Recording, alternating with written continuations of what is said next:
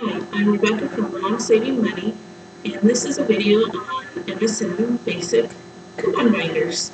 First, we have a 1-inch coupon binder that you can find at Walmart right now for 92 cents. And if you are new to coupons, I recommend starting out with a 1-inch. As you get used to more of what coupons you use, you'll understand what size of a coupon binder that you'll need to help you out to save more money. So look up inside.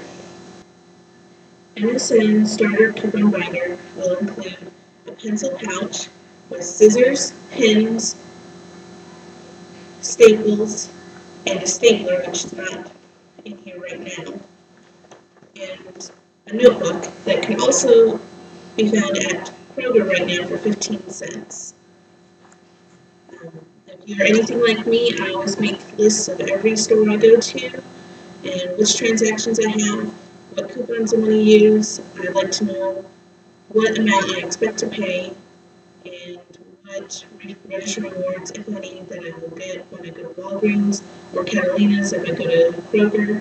And this helps me stay on budget. I spend less than $50 a week on my groceries. That includes papers. It includes any paper goods, any school supplies currently, or any razors, diapers, pull-ups. Then, MSM starter coupon binder will include 3 sheet protectors, and these are for your red palm, your smart source, and your PNG inserts. This will help you in case you don't get a chance to cut them right away. At least you'll have them in your binder, so when you go to the store, you can easily find them and know which ones you need. Then there's 5 dividers, and they are divided in 5 main categories: produce, frozen, dairy, meats, and canned goods. Then you'll find one in each section of the 9 top load sleeves, and these can be found at Walmart, Target, Kmart. I get mine at Walmart now. They are in my area $3.98 for 35, which is an incredibly good deal. You'll want to notice that these coupons don't fit in completely, so they're folded. You want to make sure that when you fold them, that you don't fold on the barcode. As you see, these 3 are great to go, but this one up here, if you can see it, is folded on the barcode, and that one may not be able to be used. What happens is the registrar will beep because it can't read it correctly, which means they won't be reimbursed for that coupon. So please don't do this. Don't fold on the barcode.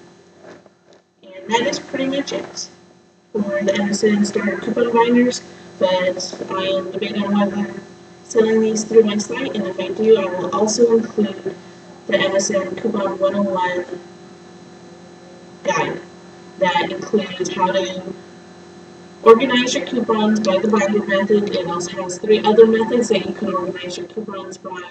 It also includes how to find or how to recognize a fraudulent coupon, where to find coupons, suggested other sites that can help you. It also includes Coupon Lingo, and it's an easy, great resource to go back on. I always have to go back and check. It also includes a price list, so you can keep track of the items you purchase, the regular price, the sale price, so that way you can make up your own list price of the items for your area. Every region is different, and this really, it helps me realize what items I purchase generally and what the lowest price I can get them at and when to stock up. And I hope you enjoyed this. Thanks for visiting Mom Saving Money.